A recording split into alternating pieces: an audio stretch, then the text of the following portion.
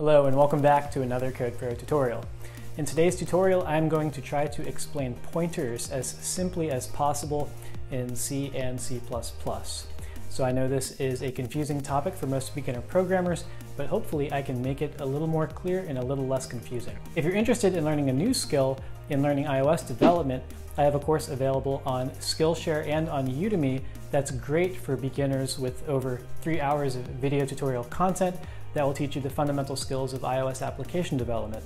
If you sign up at my links down below in the description, you'll get the Udemy course for 50% off, or if you use the Skillshare link, you'll get 2 months of Skillshare Premium for free. So I highly suggest to check it out if you're interested, and I do plan on putting up additional programming content on those sites that are not related to iOS in the future. So let's go ahead and get started.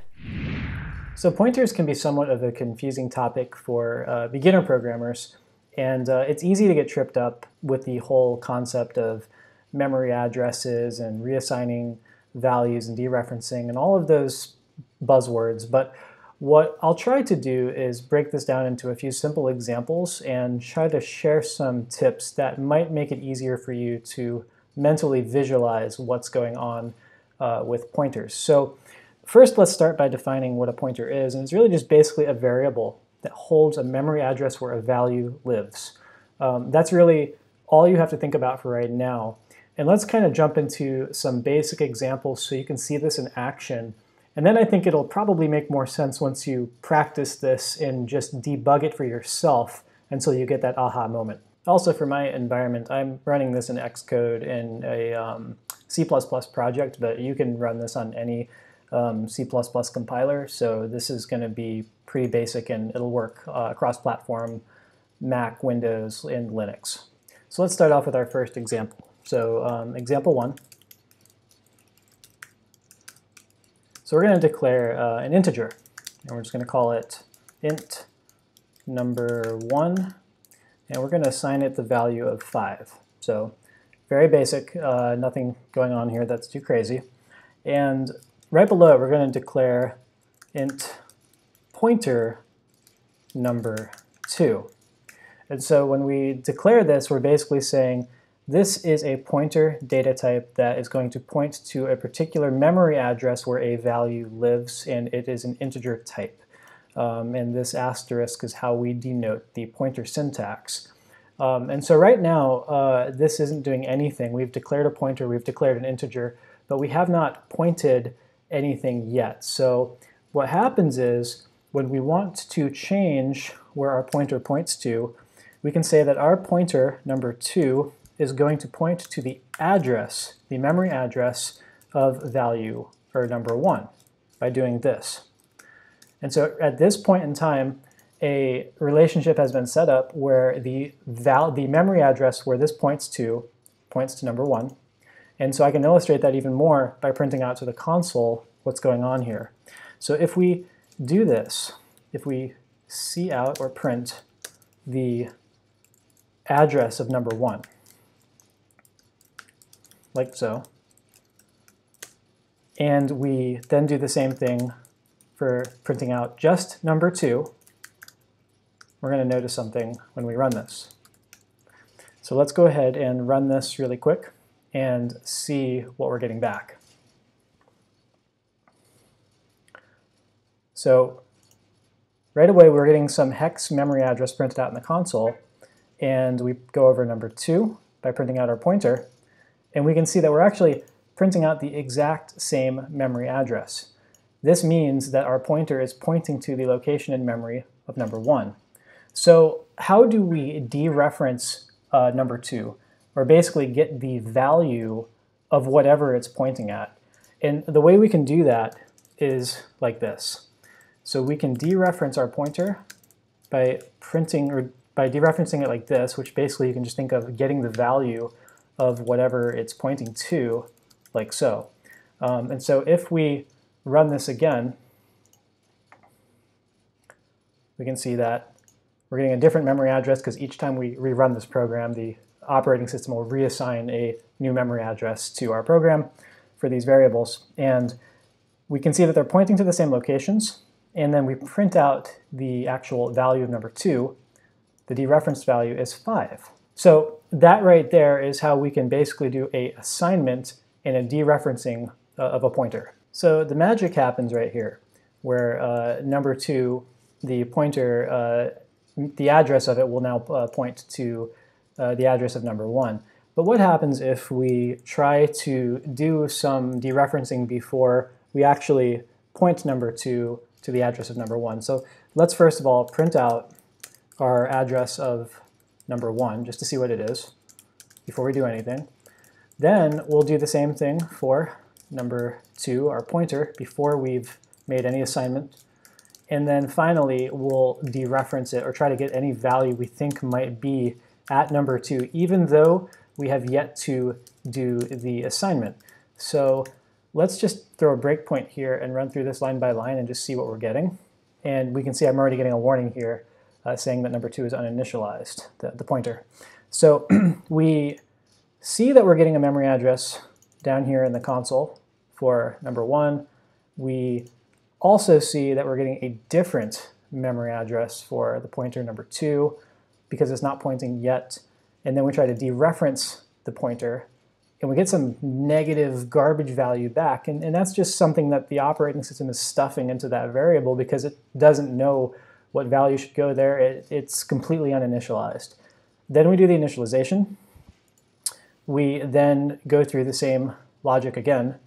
And so we see our address for number 1. We see our address for our pointer is pointing to number 1. We dereference our pointer, the value of 5. One other point I'd like to mention is this is generally risky because you're not guaranteed to always have a value here if you try to dereference the pointer before it's been assigned. So this could actually crash your app or program. So what generally you'd want to do is initialize it to a null value first. And what you then want to do is check. So if number 2, pointer 2, does not equal null, then try to do something. And in this case, then we could try to dereference it. So what's going to happen if we run this example just for safety is now that I've assigned it to the value of null, you can see that when we print out the memory address, it's the hex 0x0, not some random address because it's assigned null.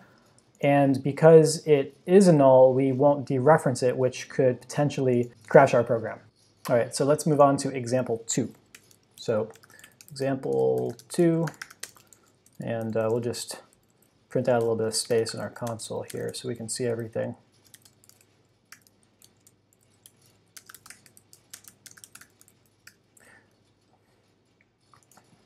Okay, so we're going to use this example again, but with strings and in kind of a slightly different scenario. So let's say we have a string, and we'll just call this the YouTube God, and his channel is PewDiePie. And then we have my YouTube channel. Which is CodePro. And you should subscribe. And let's see. Then we have a pointer. And we'll call this one the channel hijacker pointer. And you can see that it's a string. And it hasn't been initialized to anything just of yet. So if we are to print out my channel name,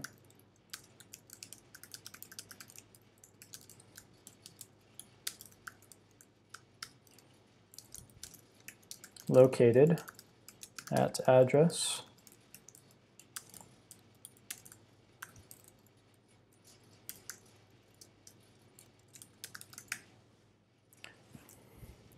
and if we do the same thing here for PewDiePie's channel,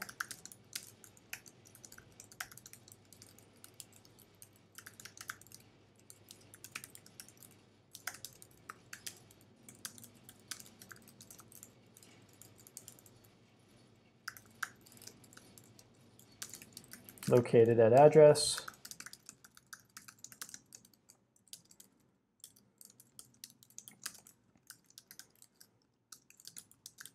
like so. And right then here, so what we'll do is right below it, we're going to say that the channel hijacker pointer is going to equal or be assigned to the address of YouTube God, or PewDiePie. And then we're going to say my YouTube channel dereferences the value located, or that's being pointed at by the channel hijacker, like this. And so if you can guess what's going to happen, what we'll do here is print out, again, this line up top.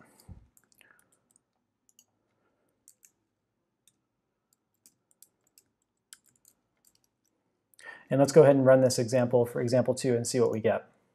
So as I step through my print statements here, I can see that my channel has a memory address, and I can see that PewDiePie's channel has a different memory address. You can see here in the console that these hex memory addresses are not the same.